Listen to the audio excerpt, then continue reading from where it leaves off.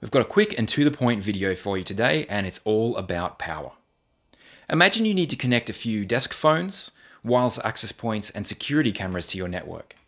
They all require power, of course, but you don't necessarily want to put a big power socket next to each device. They take up a lot of space, they can look a bit ugly, and the cabling can get messy. Fortunately, we have an alternative, which is power over Ethernet. That is where we supply power over a regular network cable. Any device that connects to our network that we can power using power over Ethernet is called a powered device, or PD. They're generally smaller devices, like this phone, that only require a few watts of power to start. We simply connect the network cable to the back of our phone, and we'll see that it starts booting up automatically. No extra power needed.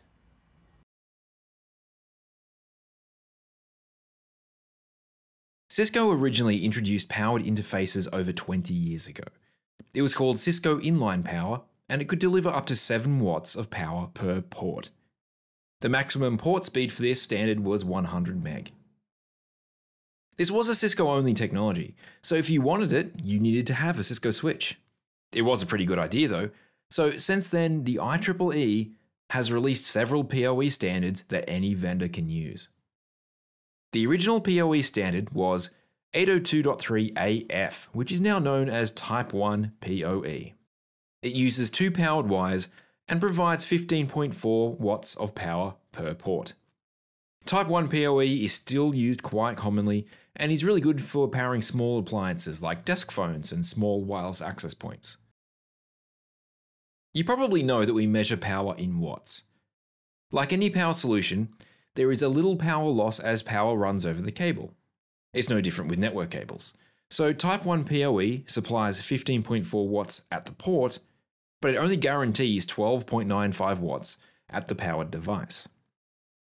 Just to explain this terminology a bit, any device that supplies power is called a PSE or power sourcing equipment. Any device that consumes the power is called a PD or powered device. There are some other devices that simply need more power in order to run. These include things like a 4-in-1 security camera, tablets, LCD screens, and plenty more. So PoE Plus was developed. This supplies 30 watts of power per port. But why stop there? We now have 2 additional PoE++ standards called Type 3 and Type 4, and they can deliver 60 and 100 watts per port. Cisco have their own versions of these called UPoE and UPoE+. Most notably, these standards power up to 2 pairs of wires in the network cable. These higher powered standards are good for teleconferencing solutions, kiosk terminals, small switches, laptops, and small TV screens. Each of these standards is a power class. Powered devices can change their power class over time if needed. For example, a device may need only Type 1 to power up. Later on, it might need to turn on a screen, so it might signal a switch that needs to change to Type 2, 3, or 4. The next question is, does it matter what kind of cabling we use? Yeah, a bit. It obviously has to be copper cabling. You simply can't supply power over fiber. Also, it should be no longer than 100 meters long, and ideally it needs to be Cat5e or better. But here's the really big question. Is PoE safe? Well, it is a much smaller amount of power than you would have in your average wall socket. Also, it uses DC power, not AC, which makes it much safer at small power levels. Additionally, the IEEE standard says that a PSE will only supply power to a device that requests it. So if you plug in a device that doesn't have a need for PoE, it won't get fried. So while it's relatively safe, it is still power, so you still should use appropriate caution. Don't go licking your network cables or anything like that. Although, to be fair, if you're the kind of person that licks power cables, you're probably in the wrong industry. Okay, we have a few quiz questions, but they're pretty easy in this video. I'm sure you're happy for a break.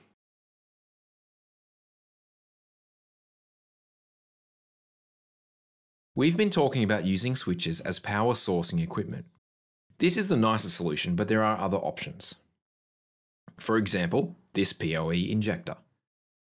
This is a separate device that combines the network signal from the switch with power from some other power source. So if you have a switch that doesn't support PoE, this might be a suitable alternative. One common use of this PoE injector would be to power an outdoor wireless access point, which are often too far away from the switch for regular PoE to work. Similar to an injector, you can also get a PoE splitter. This is where you have something providing power, but the device doesn't natively support being powered through PoE. For example, a Raspberry Pi. It has a power source that's separate to the network interface. So a PoE splitter will separate the power from the data, allowing you to plug in both cables separately. The advantage to this is that you don't need a wall socket to power all your devices, even if they don't support PoE. But please remember, there isn't a bottomless pit of power available to you. Each switch has a power budget. The power budget is the maximum amount of power that it can supply with PoE. For example, one switch I've used in past is a small 12-port switch and has a power budget of about 100 watts. This means I could enable PoE on only 6 ports, or I could have PoE Plus on up to 3 ports, or some combination thereof that is less than 100 watts. So keep this in mind when you're buying a new switch. Generally, you can get the switch's datasheet, like the one shown here, from the switch vendor, which gives you this information. I think the interesting takeaway from this is how the power budget is calculated. Let's say you have a desk phone connected to an interface. You enable PoE on the interface, which can supply up to 15.4 watts. However, a simple desk phone is unlikely to draw all 15 watts. It may draw only 5 watts. When calculating your power budget, work with the amount of power that the interface can supply. What I mean is, assume that the phone will consume all 15.4 watts of power. If you had that switch with a budget of 100 watts, you wouldn't assume that you could run 20 phones at 5 watts each. You need to assume that you can only have 6 phones at 15.4 watts each. This is because each connected device may start drawing more power than you expect up to the limit of that port. Also, when looking at data sheets, they may provide 2 values: the total power the switch consumes and the PoE budget. For example, a switch may consume up to 830 watts of power. Remember though, that it needs to consume some power itself just to turn on and run.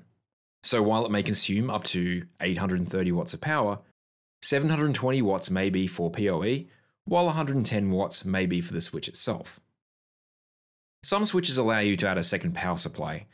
Depending on the model, adding a second power supply will increase your total power budget. So our 830 watt switch may then consume up to 1,550 watts of power.